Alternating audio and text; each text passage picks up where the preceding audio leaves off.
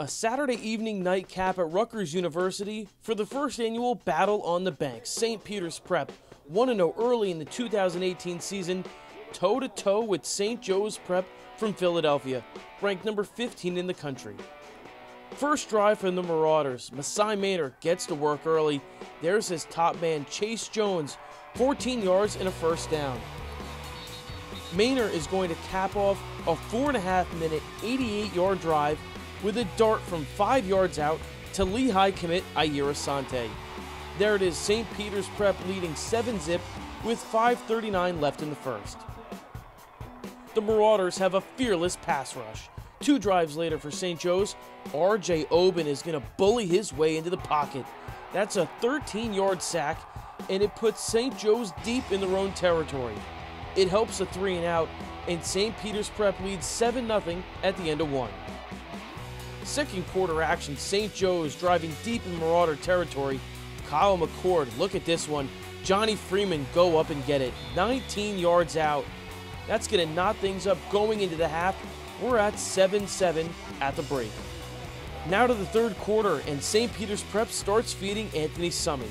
He powers the drive with 3 carries, and this 5-yard scamper puts the Marauders on top 14-7 early in the third quarter. And talk about feeding the hot hand. Anthony Summey came to play Saturday night. A minute and a half later, he breaks this thing wide open with a run right up the gut. Summey virtually untouched through the line, all the way into the zone from 94 yards out. That big play invigorates the St. Peter's Prep sidelines. Marauders lead 21-7. St. Peter's Prep had so much success running up the gut. Summey again, this one from 9 yards out. After a Masai Maynor INT, St. Joe's drives the field and scores with a 20-yard strike from Kyle McCord to Jack Sutton. Extra point no good.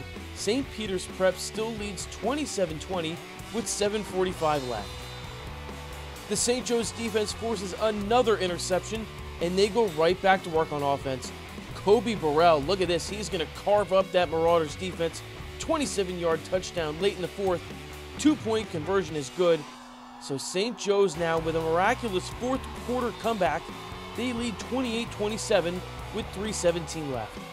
So St. Peter's needs to put a drive together, but disaster strikes. Maynor, his third consecutive interception, right into the hands of Anthony Lenigan. The big man gets all the way down to the 8-yard line. And St. Joe's Prep finds the pay dirt right away. Marcus Mason from 8 yards out with the score. St. Joe's climbs out of the grave. It now has an 8-point lead. It's 35-27 with a minute and a half left in the game.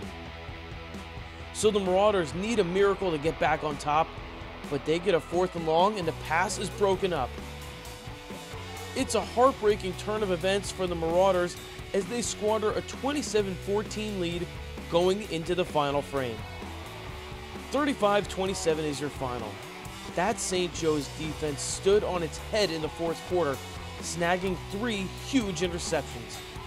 St. Peter's Prep will need to right the ship during practice this week as they have a rematch on the horizon against Bergen Catholic set for Friday night in Caven Point.